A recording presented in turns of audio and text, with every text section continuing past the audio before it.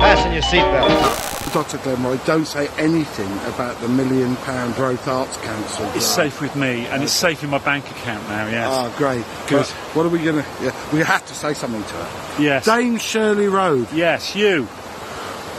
We want you to undertake a dangerous mission to find out something about we can put into our museum. There's some sort of idea we can maybe steal from up the valleys. But it could be speed. It could be speed. So going somewhere fast. Yeah, or it could across be the valleys. It could be a balloon ride or something like that. Yes, yes. You know, don't need to check the quality of the balloon.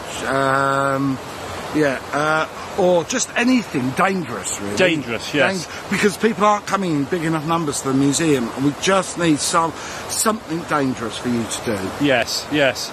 So we'll leave that with you. We've got to run another 25 miles now, and then have some breakfast, some sausages and things. Yes. We'll leave that with you. Some devilled kidneys. Devil's kidneys, and we'll see you later. Yeah. Bye. Good luck with it. Perhaps fried bread.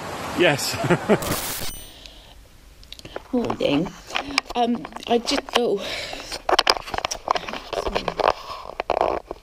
Morning. Very early. This is my vlog. I've just received a digital communication from the professors, they're getting very modern, telling me that they want me to go up to the South Wales valleys to try out a new activity to see if it might be suitable for the museum by way of generating additional revenue.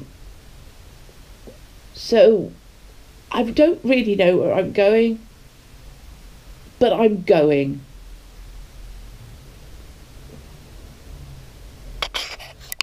I've just received a communication from the professors giving me coordinates for my destination today, and it would appear that I'm going somewhere called Zip World, which is jolly interesting. I believe it's probably a museum about fastenings. Well done, professors. I believe we are now what is known as not in Cardiff.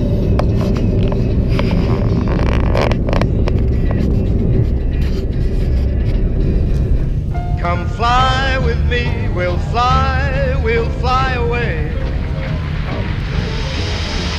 If you can use some exotic food, there's a bar in far Bombay. Come fly with me, we'll fly away.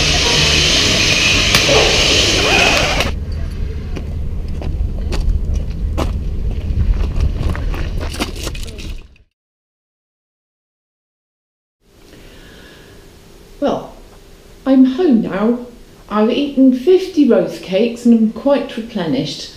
And I would like to report that I believe a zip wire is quite doable for the History Museum of Roath. I think if we tie a line from the spire of the church on Wellfield Road across to the rugby posts on the wreck, that would do very nicely. We'll test it with some people from Splot. Professors, you get the string, I'll make the harness.